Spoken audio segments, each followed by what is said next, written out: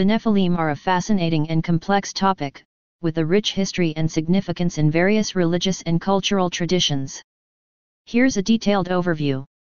The Nephilim are first mentioned in the Bible, in Genesis 6:1-4 as the offspring of the sons of God, believed to be fallen angels or divine beings, and human women. The term Nephilim comes from the Hebrew word, Nephilim, meaning fallen ones or giants. According to the biblical account, the Nephilim were a race of powerful, giant-like beings who existed before the Great Flood. They were known for their strength, wisdom, and technological advancements. However, they were also corrupted by their divine heritage and became notorious for their violence, wickedness, and corruption of humanity. Divine intervention. The Nephilim story raises questions about divine intervention in human affairs and the consequences of such interactions. Hybridization and genetic engineering *. The idea of divine beings interbreeding with humans sparks debates about genetic engineering, hybridization, and the ethics of scientific advancements.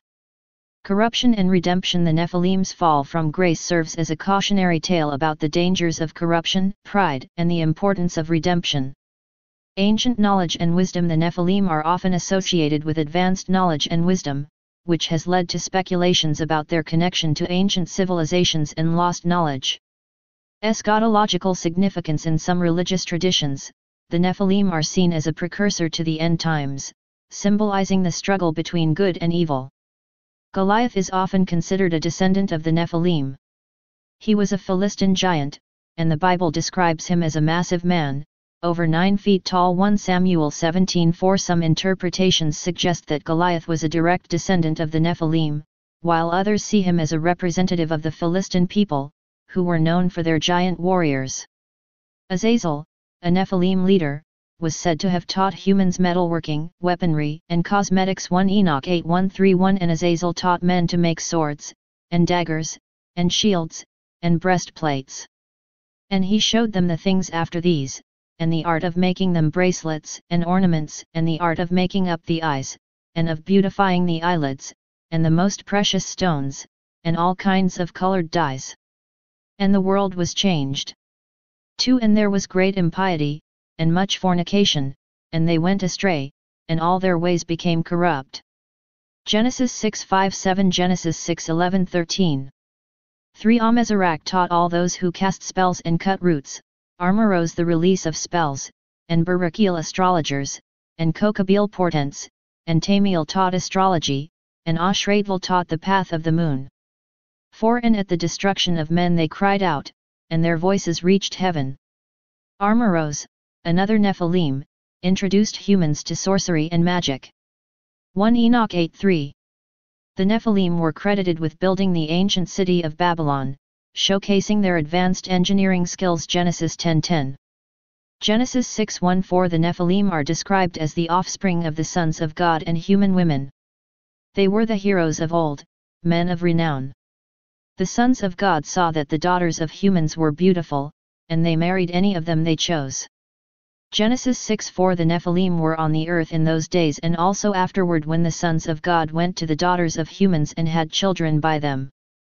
They were the heroes of old, men of renown. Numbers 13:32-33. The Anakites, a Rephate tribe, are described as descendants of the Nephilim. And there we saw the Nephilim, the sons of Anak, which come of the giants, and we were in our own sight as grasshoppers, and so we were in their sight. Ezekiel 32:27. The Nephilim are mentioned as warriors, the Nephilim of old. They lie with the warriors, the Nephilim of old, who descended to Sheol with their weapons of war. Jude 1:6-7. The Nephilim are described as wicked and violent. And the angels which kept not their first estate, but left their own habitation, he hath reserved in everlasting chains under darkness unto the judgment of the great day. 2 Peter 2:4. The Nephilim are described as being cast into Tartarus, a place of darkness. For if God spared not the angels that sinned, but cast them down to hell, and delivered them into chains of darkness, to be reserved unto judgment. Enoch said the following things that Nephilim were giants. Enoch stated that Nephilim were great giants, whose height was 300 cubits. Because 1 cubit is 18 inches, 46 centimeters, this would make them 450 feet, 140 m, tall. Nephilim were the offspring of fallen angels and humans. Enoch also stated that the Nephilim were the offspring of angels and human women. This view was described in the first book of Enoch, a non-canonical Jewish text, and remains a popular explanation. Nephilim were wicked. Enoch also stated that the Nephilim were wicked and violent. The concept of non-physical beings, angels interacting with physical beings, humans, in a physical way is a complex and debated topic. Here are some possible interpretations. Spiritual union. Some believe that the interaction between angels and humans was a spiritual union, rather than a physical one. This union could have resulted in a spiritual offspring or a divine inspiration, rather than a physical child. Materialization. Another interpretation is that the angels materialized or took on physical form to interact with humans. Thank you for using Panopreader Basic.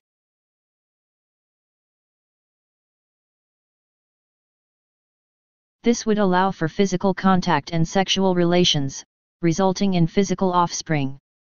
Possession or influence. Some believe that the angels possessed or influenced human bodies, allowing them to interact with humans in a physical way. This could have resulted in physical children, but the angelic influence would have been the dominant factor.